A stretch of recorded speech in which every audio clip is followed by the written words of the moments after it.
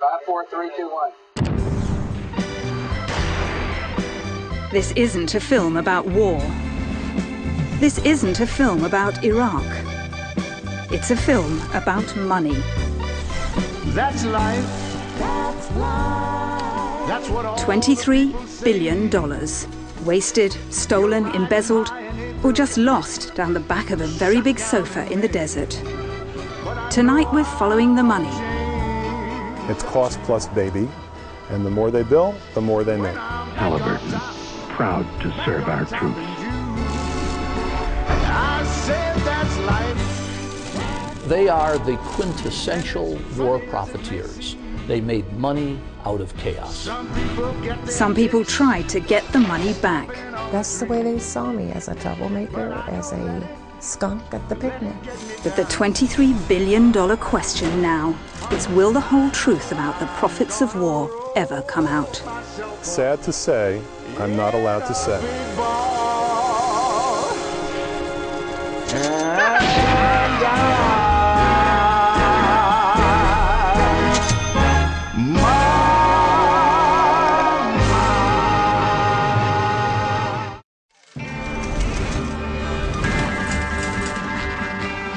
Iraq was a get-rich-quick opportunity that attracted some real chancers.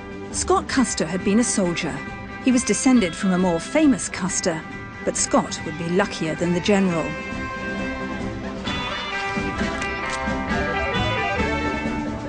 Mike Battles had been a Republican Party candidate. That was a real door opener when it came to winning contracts. He was given special permission from a White House committee to go over as a civilian to Iraq and literally go door to door in the green zone, asking government officials what kind of work that he could do. And he was able to do that simply because he was regarded as a friend of the Bush administration and for no other reason. Custer Battles had no experience of running big projects and only a few $100 between them. But they won a $16 million contract. We're guarding Baghdad International Airport. We do everything from the perimeter security to the luggage screening. It didn't take long for them to spot extra money-making opportunities. They found Iraqi Airways forklifts in the green and white Iraqi Airways colors. So what they did was they painted them over so that nobody could see that they were Iraqi Airways forklifts. And then they took these forklifts that they found at the airport and they leased them back to the U.S. government for $20,000 a month.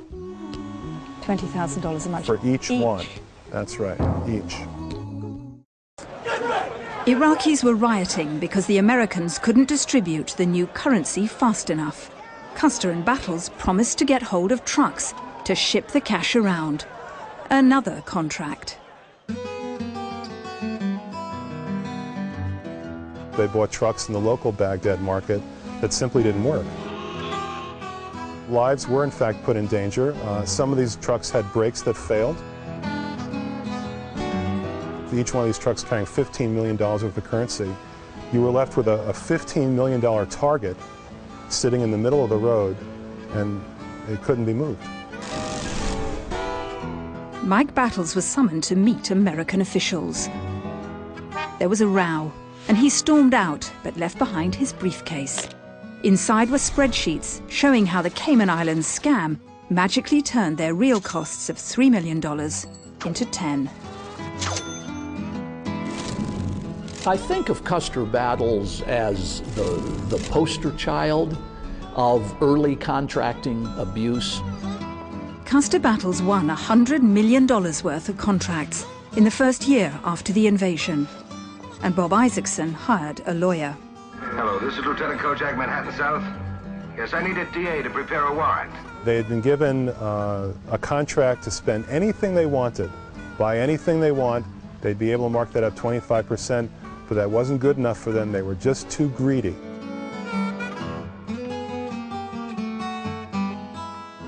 They are the quintessential war profiteers. They made money out of chaos. This anti-war Democrat and lawyer is key to the campaign questioning those profits of war. He represents whistleblowers from all over America with hair-raising stories to tell of fraud and mismanagement. I keep a close watch on this heart of mine. I keep my eyes wide open all the time. The country's been kept in the dark about just how much money has disappeared in a war in which private contractors ended up outnumbering soldiers. Government lawyers have put gagging orders on no fewer than 70 cases. Do they involve big American contractors? I'm not allowed to say. I find myself alone. But we've discovered the gagging orders involve some of the biggest names in corporate America. Does it involve KBR and Halliburton? Well, you have to understand, if there's a gag order in place, that gag order applies not only to the whistleblowers, but it applies to me as well. So I'm literally not allowed to say. What about Parsons, for example, another big contractor? I'm not allowed to say. And Bechtel? Sad to say, I'm not allowed to say. So would it be fair to say, to deduce, that there are most of the major American contractors involved in cases which are sealed and which we effectively can't talk about? That would be a fair inference, but I'm not allowed to say. The more that Halliburton claims to spend, the more it can bill to the government. As one of our clients testified before Congress, her boss told her, don't worry about it, it's cost plus, baby. And the more they bill, the more they make. Halliburton, proud to serve our troops. Alan Grayson, the whistleblower's lawyer, will be fighting his war for many years to come. Some would say you've stood for Congress as a Democrat. You have a political axe to grind, and that's why you attack the Bush administration over this question of contract fraud. I think that if anybody, any human being, knew what I know about the war in Iraq, they would feel the same way about the war in Iraq as I do. The only people who have actually benefited from the war in Iraq are the Iranians, Al-Qaeda, and Halliburton. The outcomes there, as everyone knows, have been mixed, but it's taken a while, and it's been a tough process.